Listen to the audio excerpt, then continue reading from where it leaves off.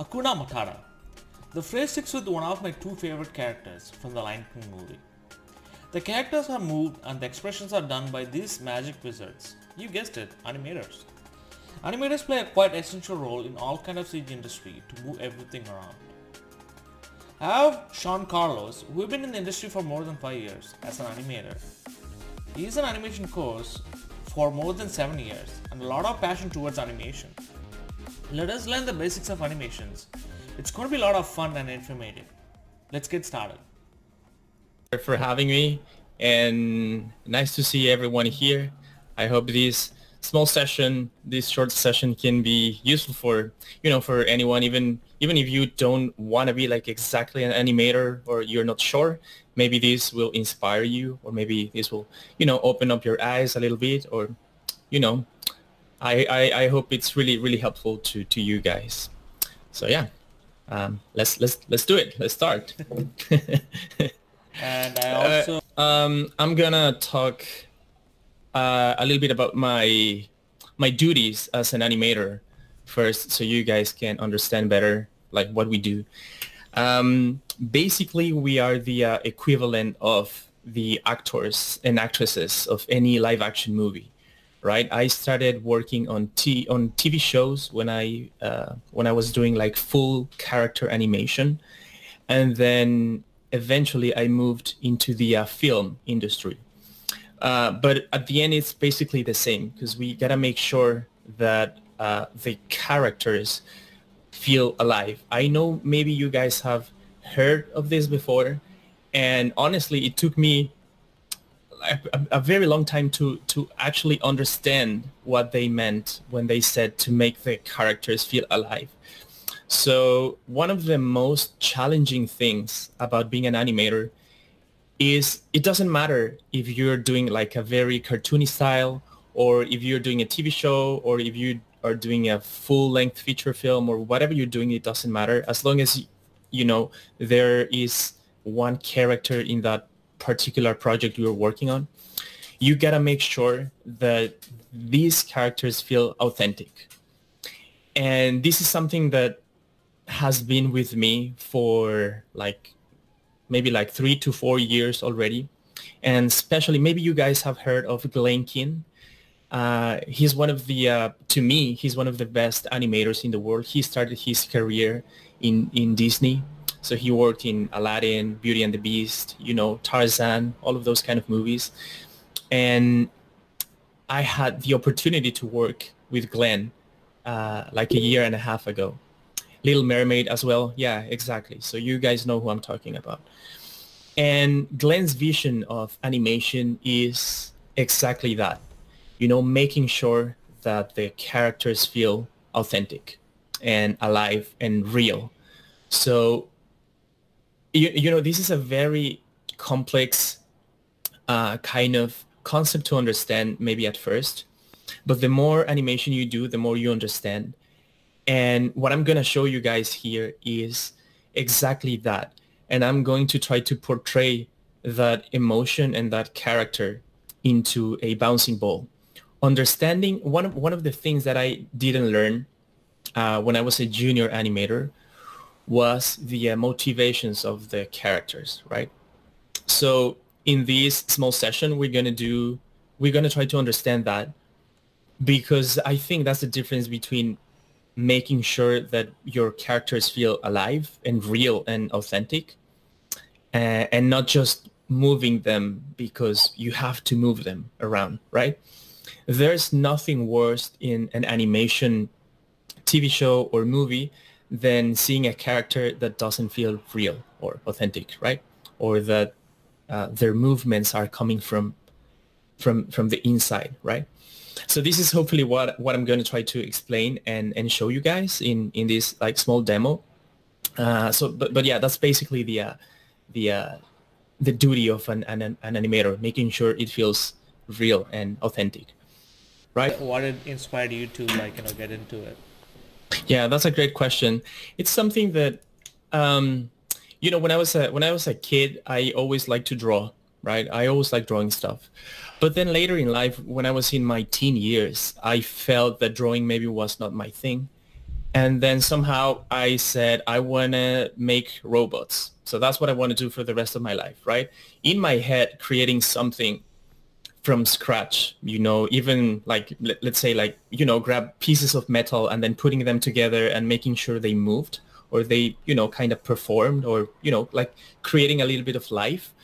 That's something that was in my mind in my early teens.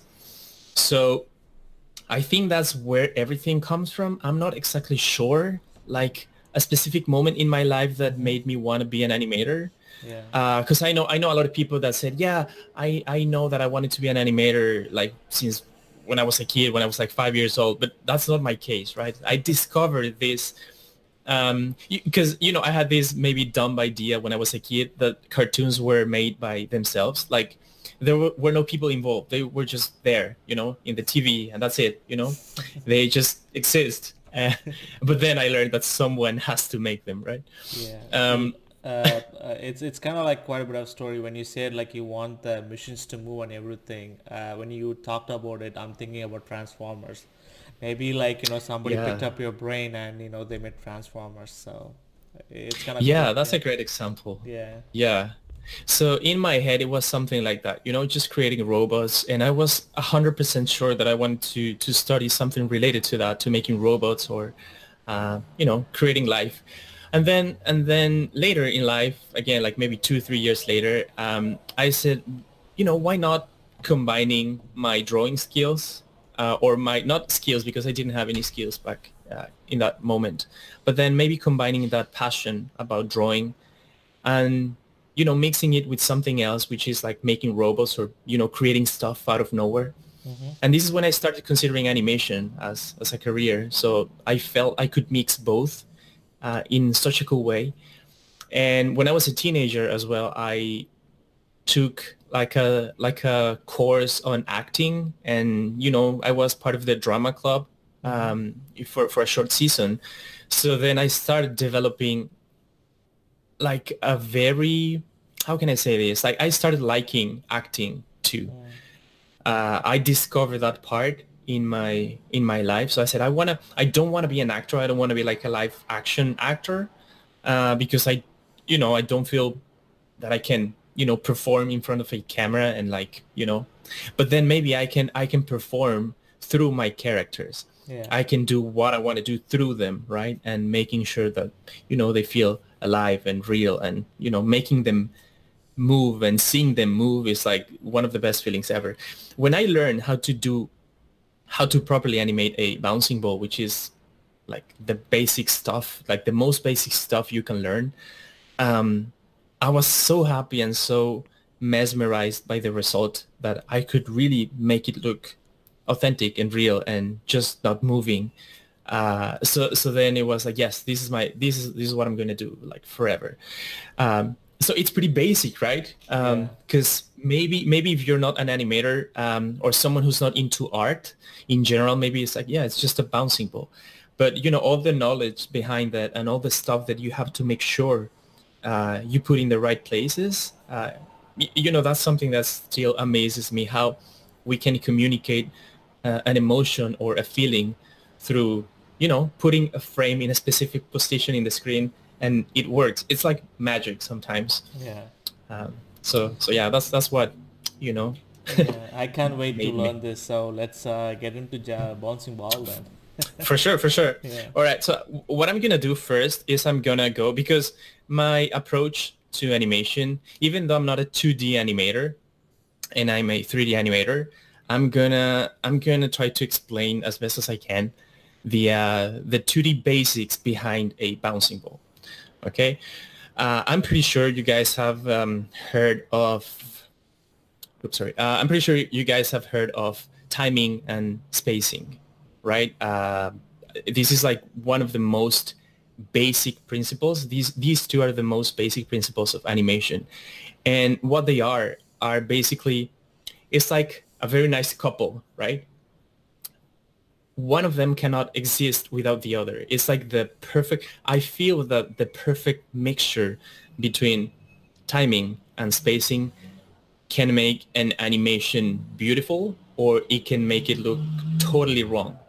So when we master timing and spacing, I think we have like maybe like 80% of the job done. And understanding these basic principles is what's going to make the difference between, you know, making sure that the whatever we're animating feels real. And again, like I said, authentic. So I'm going to draw here a little bit. So basically these are the two, just choose a color here. These are the two things that we're going to learn: timing plus spacing.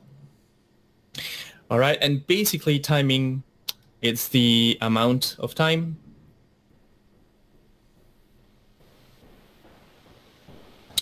in which an action, whatever action, happens. Right? So let's say 1 frame, 10 frames, 15 frames, 32 frames, you know, whatever. And for film, and sometimes even for TV shows, the default frame rate or the default timing that we're going to use is 24 frames per second. I don't know how you guys are, if you guys are familiar with these concepts, like 24 frames per second. Is this something I need to? No. I know 24 per seconds, but like you can explain it like maybe like in a really short way, like really Okay, simple yeah, for way. sure. Yeah. So basically every second of animation that you guys see on the screen, like TV, film, whatever, consists of 24 different drawings. That's it, right? You have to make sure to draw, in this case, 24 pictures to make sure that 1 second of film can happen. Right? So that's it. That's pretty much it. Yeah. Because yeah, it's creating the illusion of movement through static pictures. So basically 24 frames per second says that, yeah, every 24 frames will be 1 second of our movie, right? So that's what I'm talking about, timing. And then spacing is the amount of motion between frames. Okay, that basically means the ball or whatever object we're talking about is going to move from here to here. Or can you see my camera as well? Or No, we just only see your. okay, it's fine. So we're gonna discuss this. If the ball is gonna move from point A to point B, or to point C, or maybe here to point D, right? So that's the amount of movement that's gonna be in every single frame. Okay. So now that I have explained this, let me do the actual demo, explaining why this is very important, right? So I'm gonna make this animation here. I'm gonna do a basic ball bouncing, right? And I'm going to explain to you why this is important to know. So I'm just gonna put a floor right here just to make sure that it's right there. And then we're gonna make it bounce, right? So the ball will start here. Okay, so that's our frame 1, as you can see, or 0, frame 0 here in Krita, frame 0 here. And then let's say it's going to take, let's say 7 frames or 8 frames here to come down. So I'm going to put a frame here, and then on frame 7, see I'm here on frame 7, the ball is going to be here, right? So these are my 2 poses here, this one and this one. You can see both, right? So that means that I have 1, 2, 3, 4, 5, 6. I have 6 frames, right, where the ball has to travel. Like if I draw like a line here, I'm going to show you.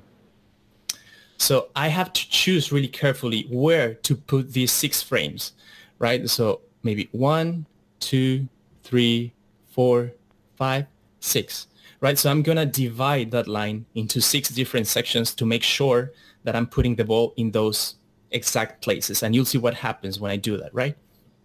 I'm going to undo that because I don't want to see the lines.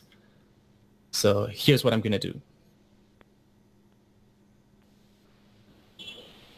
Okay, 1 here. the next here, the next here,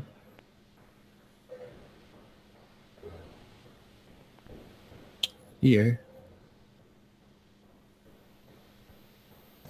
here, and here. See, I put 6 balls in between there. So I'm going to play the animation so you guys can see how it looks. And here it goes. So here's the important thing, right? Is the ball moving? Does it feel like it's moving? Yes, it totally feels that it's moving from the top of the page to the bottom of the page, right? But the thing is that it doesn't feel quite right, right? It feels just like it's moving just because, you know, because I put the 6 drawings in between my first 2 poses. So the timing is correct because the ball should fall, a normal ball, let's say like a soccer ball, should like fall in about 7 to 8 frames. But the spacing is wrong. Do you remember that I created this line and just separated like this? So the spacing between the drawings is very even, right? They are separated exactly the same way. So when we do this in animation, this feels completely robotic or static or fake. Okay, and we don't want that. We don't want an even timing. We don't want the, you know, you can see, right, how they are, you know, very even one from the other. So like I said, in order to communicate that this ball exists in real life or, you know, in the animation world, we have to make sure that our spacing, this is when the other concept of spacing plays a really, really, really important role.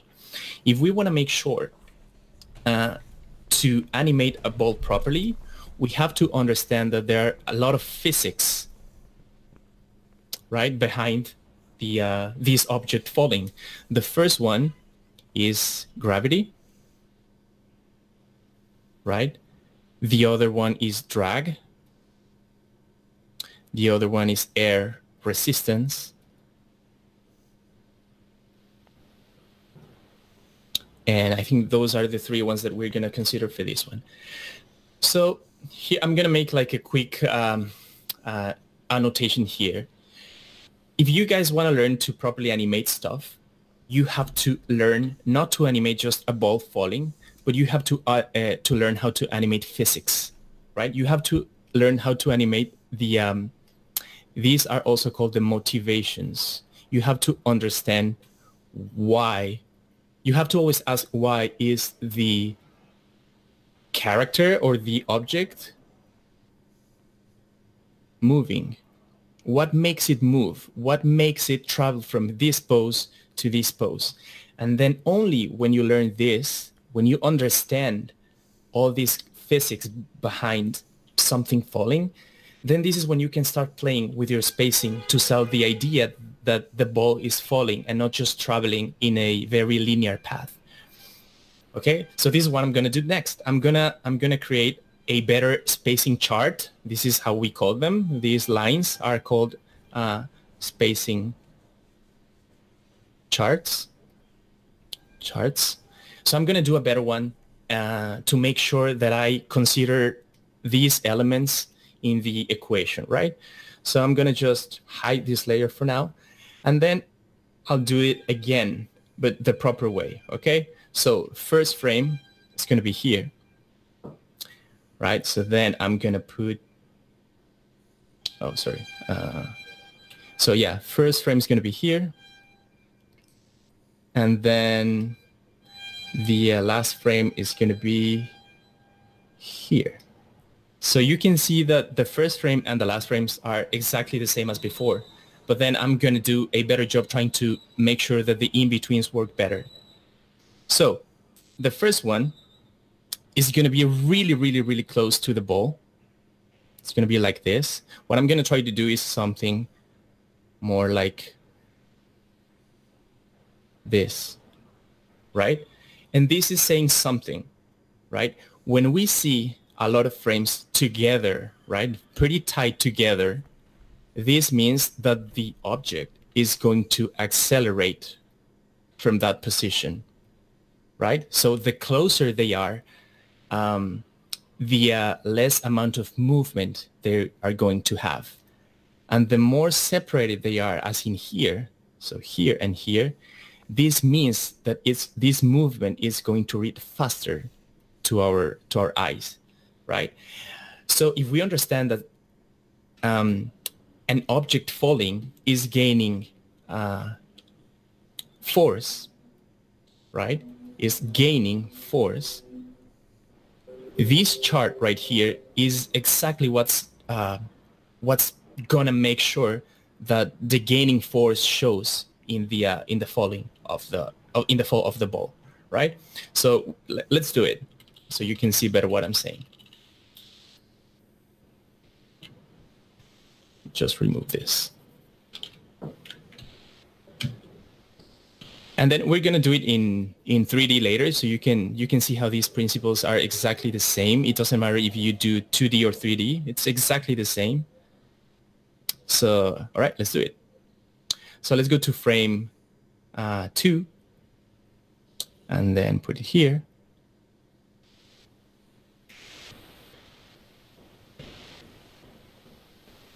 I'm sorry, I think I changed the color a bit. So right there, then the next frame, it's going to be a little bit more separated than that. Then the next one, a little bit more. Then a little bit more. And then finally, this one is going to be a little bit more separated. So take a look at what happens now that I play the animation. See, now it feels heavy. Now it feels a little bit more real. Now it feels that it has weight. So this is something that still amazes me, how controlling that spacing results in something more real or more authentic, or something that we're used to seeing in the real world. So as you can see, if I turn on all my drawings, you can see how they are pretty tight in here and they are more separated in here. Okay, and that's exactly what's gonna cause. It's gonna cause the feeling, the sensation that this thing has weight and that it exists in, let's say, in the real world or in the animation world. So this is why these two principles are really important, to make sure that you guys understand them, because this is going to make the difference in every single way, right? And you know, the more you learn about animation, you're gonna learn some other tricks to make sure that your animation looks nice. But this is exactly the principle that we're gonna use for everything, right? Making sure that whenever we design our spacing charts, right, we gotta make sure that we are controlling these in-betweens. These are called the in-betweens in animation, because controlling them is gonna make the animation look exactly the way we want them, right, to look. So this is the principles behind, like the 2D principles. So I don't know if you guys want me to just go to the 3D version and I can show you exactly how that works in 3D. Yeah, let's jump into 3D. Yeah, but actually, like, you know, before you jump in, this is like pretty cool concept, because like I know animation, but like deep down I didn't know anything about like timing and spacing. Today it makes a lot of sense, because I learned physics, you know, back in school and engineering, but like I know there is gravity, but like we are like creating gravity through spacing. That was pretty epic. Exactly. That's something that when you learn this as an animator, is, like I said, it's just like magic. Controlling the spacing in which the ball, you know, is presented on screen, that's going to make a huge difference on how the audience is reading that ball, right? And then this is how we can control the weight of the ball. And you know, this is a very basic principle, but this not only works for, you know, for balls or for whatever. This works for, you know, fully animated characters. These principles also apply to the face, to the eyes, to the arms, to the fingers, to everything. Everything that we do in animation is completely ruled by these principles, right? So we cannot escape them. They are the like the golden rule to follow if we want to make sure that our animation looks Nice. good. Okay. Right? Before we... Okay, cool. Cool. All right. So I'm going to do exactly the same. All right. I'm going to position this ball here on the ground, right there on frame 1. Then I'm going to do a full cycle. Okay. Then on frame, let's say, I don't know, frame 12, I'm just going to put it here, right there. And then I'm going to go and make the cycle work in, let's say, 24 frames. So 24 frames later, the ball is going to be back in the same position, right? So now, of course, because this is Maya and we have like, let's call them free in-betweens. Let me just do exactly the same as before. So for this, we basically only need, 3 poses, and Maya is going to take care of the rest. But then we still have to make sure to control the spacing somehow. Those in-betweens, as you already know, are really, really important. If I don't do that, and I just play this animation just as it is, it will look exactly the same as the 2D version, the first 2D version that I made. All right, and I'm going to show you why. Whenever we select, and I'm going to turn on the in-betweens so you guys can see. Just give me a second right here because I need to load the plugin pretty fast. Okay, so here you go. Watch.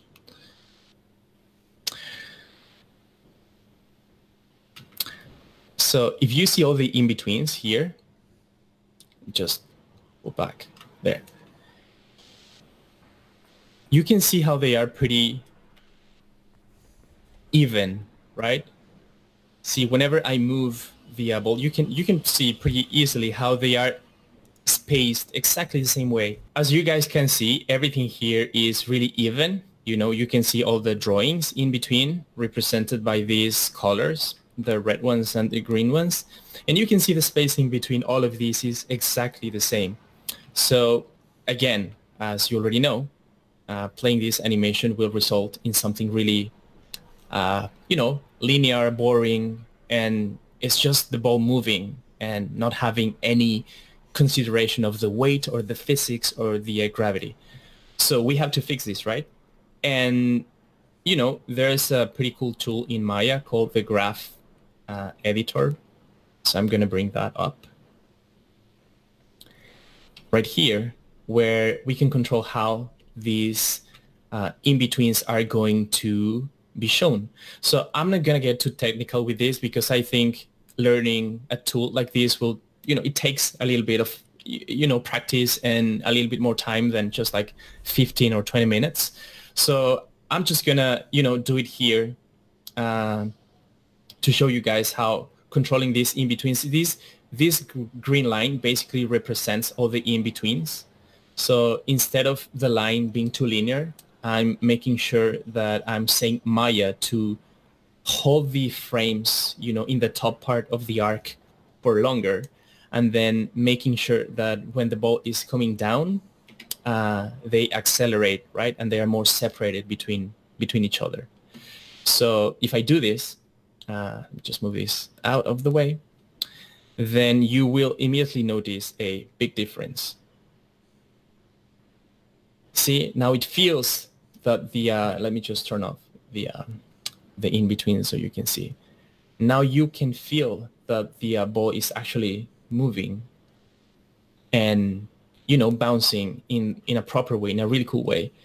Right now it feels real, it feels heavy, it feels, you can feel the resistance, you can feel the ball decelerating at the top of the arc and then accelerating as, as it's coming down.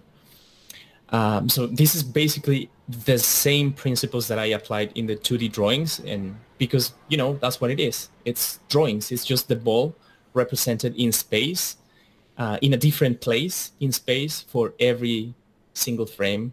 It's moving, right? And then, this is like the basic bouncing ball, but then we can try and add another principle, which is called the squash and stretch, to make sure that it feels more organic and maybe a little bit more cartoony and nice. And I'm going to show you guys how to do that. So here, watch. We have these controllers here in this specific rig that will make the ball, do this kind of stuff, which is really cool. It feels really organic and, fleshy. And again, you have to understand when and where to use this. And most importantly, you have to understand why you are using these controllers.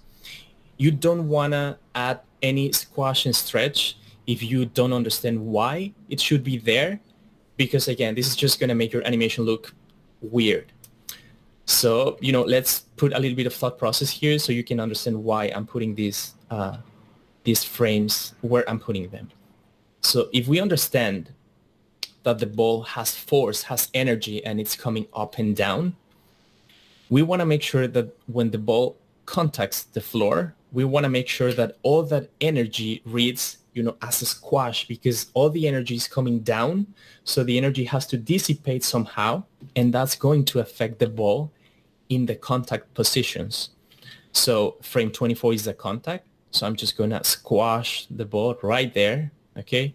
And because this is a loop, I'm going to copy the same squash to frame 1 because that's exactly the same pose, right? But then you'll see the ball cannot be squashed for the whole time, right? Because it feels, like weird. It doesn't make sense that the ball is squashed all the way through.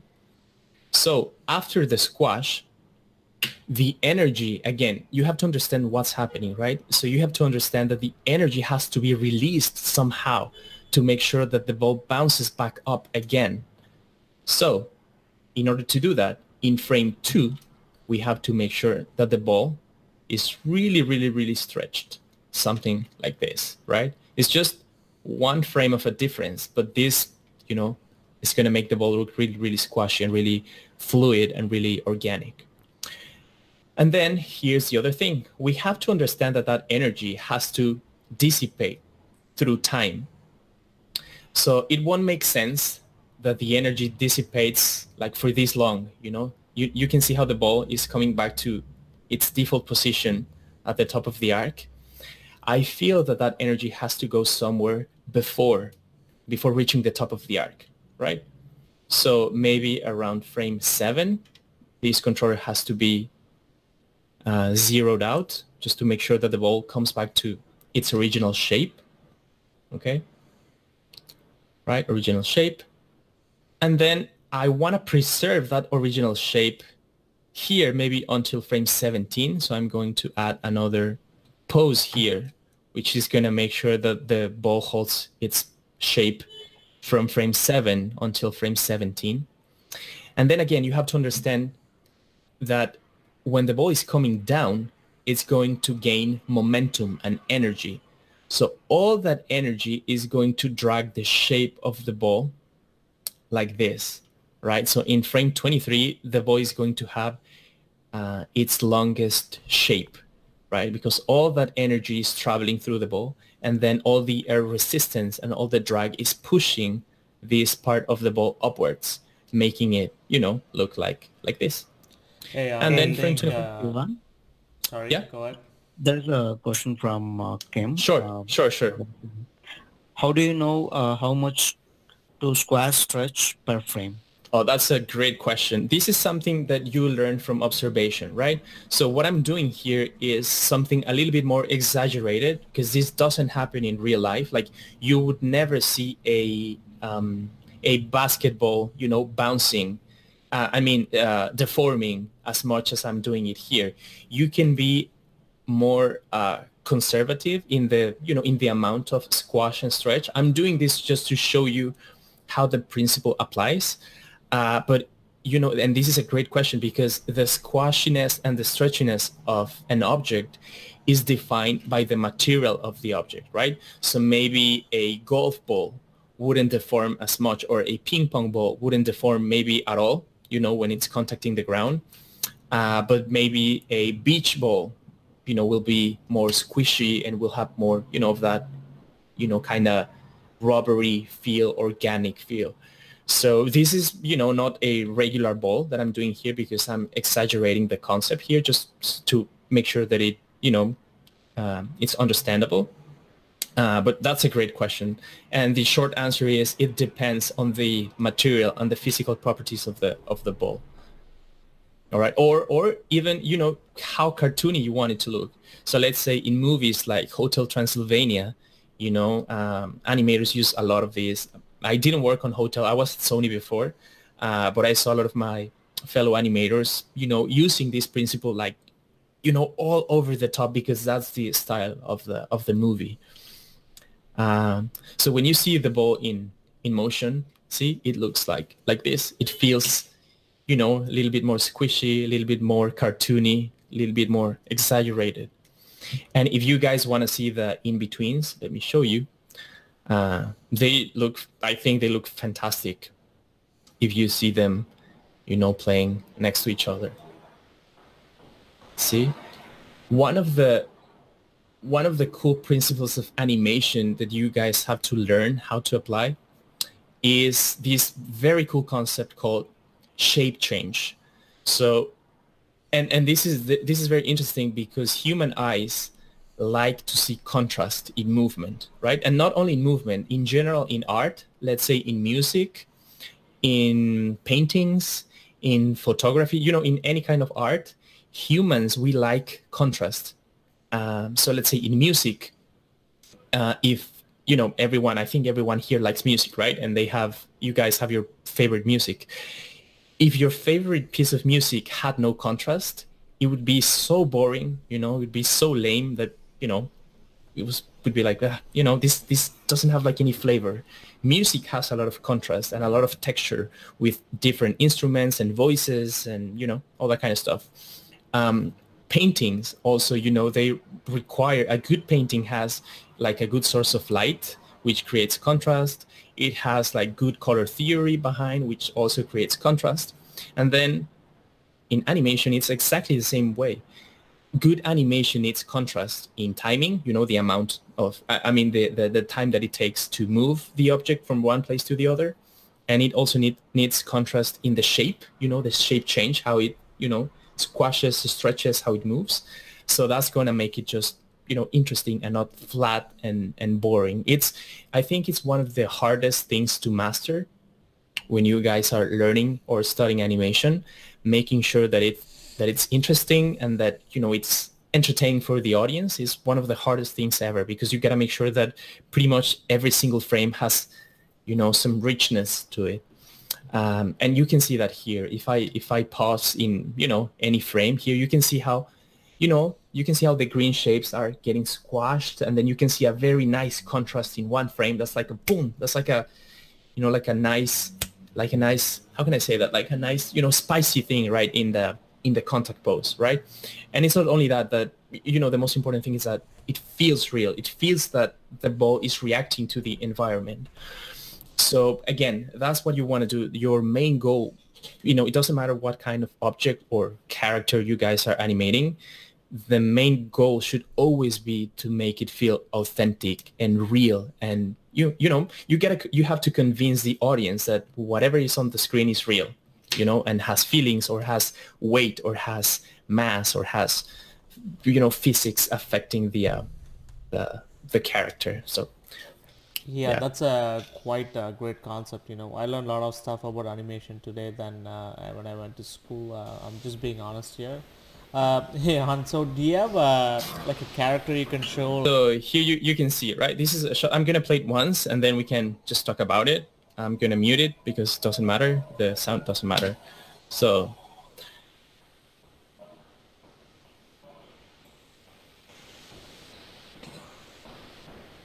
Right, so this was for the Addams Family, the first movie. We are working on the second one now. And as you can see, these characters are bouncing balls, right? So, this is the perfect example because these are bouncing balls. And it's super easy to, to think about them as bouncing balls and not as heads, because it just makes the work really, really, really easy and less complicated than thinking of the full head as, as a whole. So, if we see the character on the right here, this one, let me just, yeah, you can see the character on the right here, this one, this like chubby guy on the right.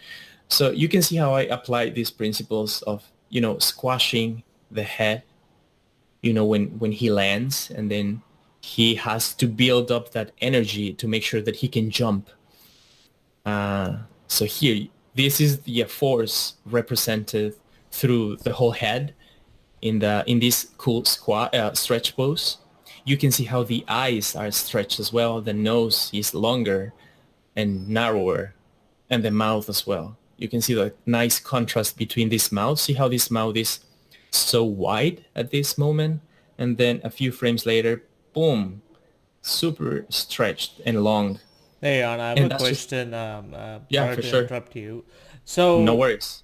when you did the characters when he was like bouncing from the ground, so as he stretches, so it's a basic movement, right? So you have only a controller for the rig at the top where you can squash or stretch.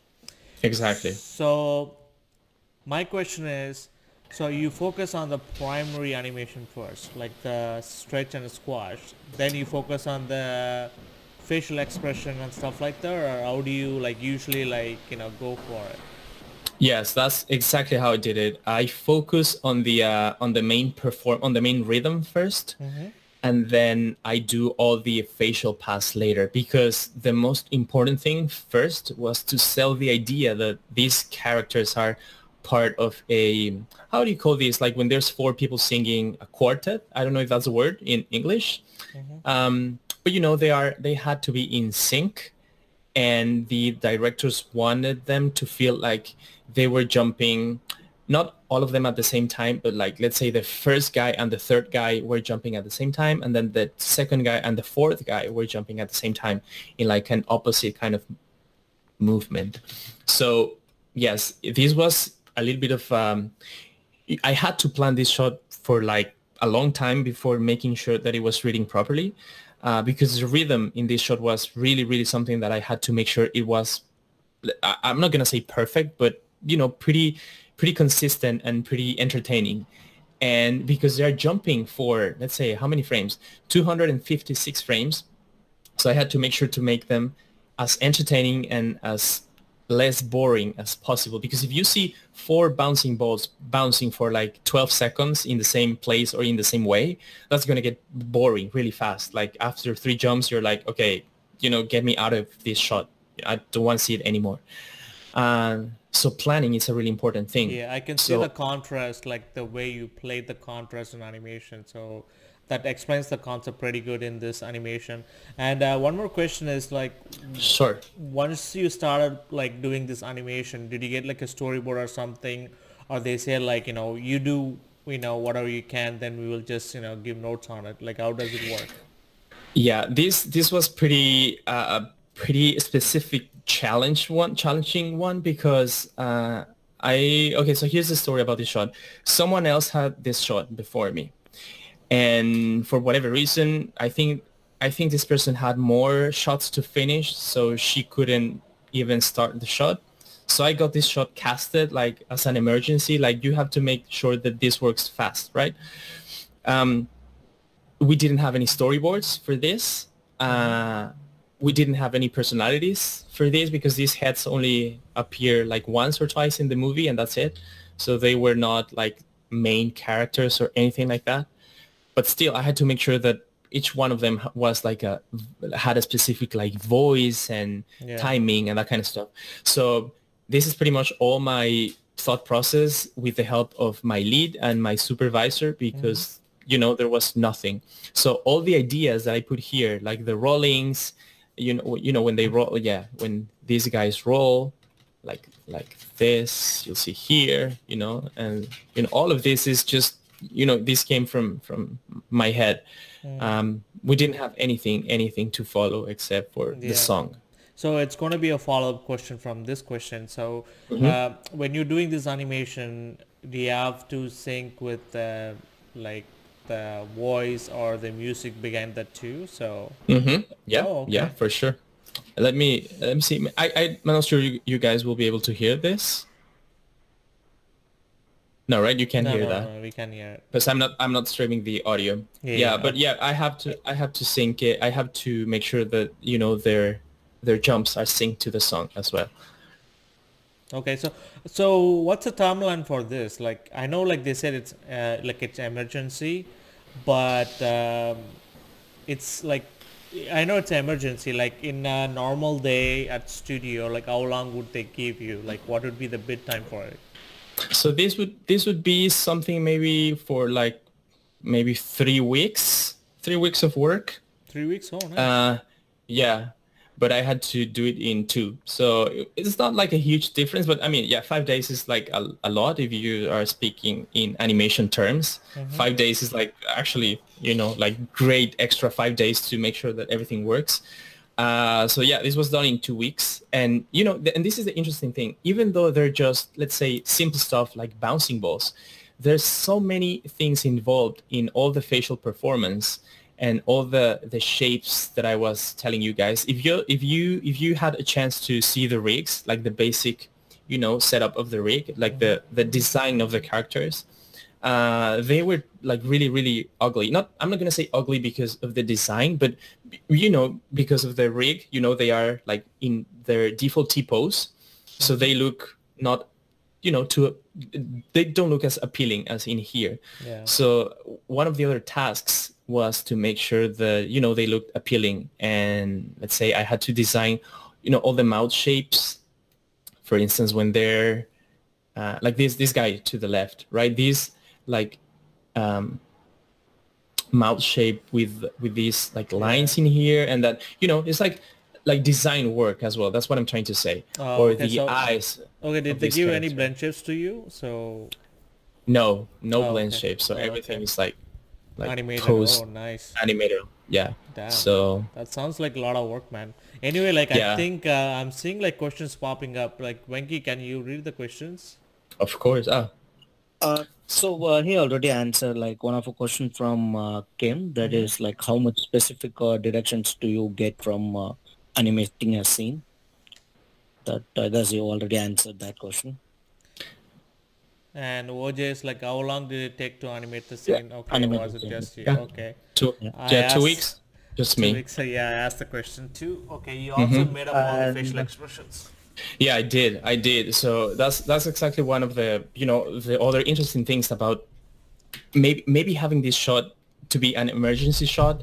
They just said, okay, do whatever you want. We don't want to waste, your time. So make sure that it's as, as entertaining as possible. And yes, I chose like a very specific like shapes and expressions for each of them. So let's say this guy on the left, you can see, can you see my camera? I don't know if you can see my camera, but No. let me just stop presenting for a quick second. Can you see my face Yeah, now? yeah, yeah. Okay, so the guy on the left, Yeah. I decided to make him look like this, like, yeah. And then the guy on the right, on the most right part of the screen, he's pretty much all the shot with his eyes, like he's like the cool guy because he's like the bass, because he's doing like the boom boom boom boom boom kind of. I know you can't hear the audio in the animation, but in my head he was one of these like guys that's just like boom boom boom boom boom. So I tried to make sure that the faces, because we don't have shoulders, we don't have a neck that Yeah. can do this. We Do don't it, have yeah. that. Yeah. So one of the the other challenge of this specific piece was to make sure that to portray some kind of character in just a sphere, which is really hard because we as humans have a lot of parts to express. We have shoulders, we have necks, we have things like this to put Yeah. our hands here, here, here. I don't know, and then not having anything of that, it's like very like limited. So Yeah. I had to make sure that the face was as as good as possible. Yeah, it does show in your work, Anyone? yeah, for sure. Hey, everyone. There's a Yeah. question from Kim. Do you separate working on the physics and the facial expressions? I'm sorry, I'm not sure I understand the question. No, I like, think what she was trying to say is like the question I asked you before, right? So the first pose was like you were doing gravity when you was like bouncing. oh, true. Okay, yes. So like I said, I just made sure to plan first the overall rhythm and texture of everything, and the faces were just like flat, not singing, not blinking, nothing, just to make sure that everything was working. Because when you work in a shot like this, you have to make sure that it's going to be clear, and the main movement, you have to work, like, you have to work smart. You have to work from the, start big, in big chunks, and then go into the details. Because if you start with the details, it's just a waste of time, because the details might be lost once you decide to do a big jump or whatever. So work on the big picture first, and then work on the details. And then in this case, even though the face is really important, the overall rhythm of them jumping around is the most important thing, and then the face. Okay. It was Okay, nicely thank- explained, Jan. I really recommend. I really appreciate that answer. So it applies in all kind of art, whatever it is. We always focus on the primary first, then secondary, then tertiary. So that's how it works. It works on art, music, sculpting. You can take anything. And I think we also have another question too. I assume all assets, textures, rigs were provided to you. But what about lighting? Did you have freedom with lighting and camera and framing? That's great. No, I don't have any influence on assets or textures, or and I mean, because we're working in the full movie, in the whole movie, so the only thing I get are the rigs, and that's it. I don't have any input on anything else, just the animation. So lighting, compositing, all the textures and all of that is just other people. Yeah. How about camera and That's framing? so Doesn't it come from layout, or you guys have to do it by yourself? Oh, that's a great question as well. In some cases, let's say when I was working in TV shows, sometimes animators do the layout as well because of time and budget constraints. So sometimes it's like our job to create the camera and everything. But normally in a feature film, there's a layout department, and they are the ones who put everything together, and they put the scene, the shot, like just for you, and then they put the camera, they put the audio, they put everything to make sure that you just open it and animate it.